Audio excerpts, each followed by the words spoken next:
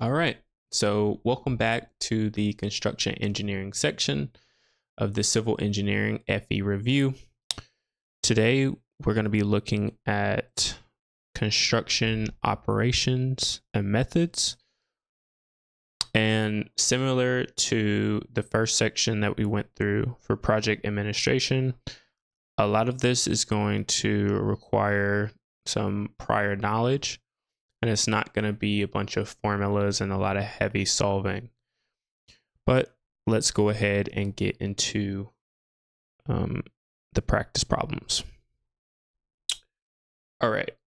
So number 1 says, which of the following is a primary purpose of personal protective equipment, PPE, in construction? So what are we given?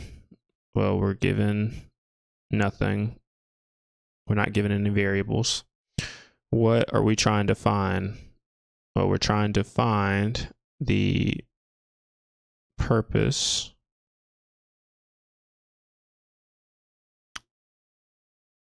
of PPE, or personal protective equipment. Okay, any formulas needed? No. Just prior knowledge, right? All right, so A says enhancing worker comfort during work hours. No. Personal protective equipment is exactly what it sounds like. It's sort of this equipment or things that you wear or put on for your safety. And so it's not really necessarily for comfort. All right, so increasing job efficiency through automation. No, it's nothing dealing with automation here.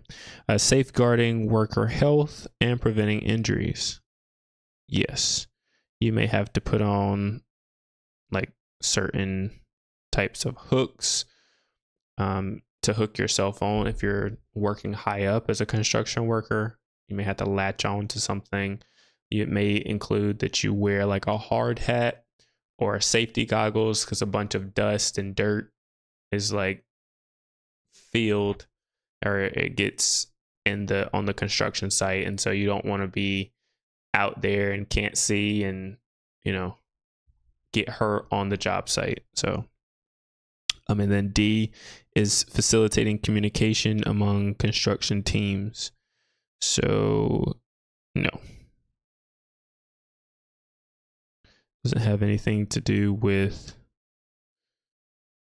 facilitating communication. So answer is C.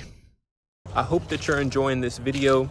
I just wanted to drop in and say, if you're looking to pass your Civil FE exam within the next 90 days, then you definitely want to check out the course that I've created. The video that you're currently watching gives you just a glimpse of what is in the course, and I have made it test taker proof. And what that means is no matter if you've been out of school for a while or you just have trouble with some of the engineering concepts, if you study this material that is in the course, it will help you to pass within the next 90 days. There are also full practice exams. Yes, 110 question practice exams, along with review guides and study schedule templates to help you pass. And these are resources that I have created for you. So if you want to check out any of those, just head down in the description box below and check them out now. Now, to stay up to date on any new videos that I drop, whether it is more practice problems like in this video, or if you want advice and some extra tips to help you pass your Civil FE exam, you're gonna wanna make sure that you hit that subscribe button, turn on those bell notifications so that you know exactly when I post. And if you wanna check out the next video, you can here.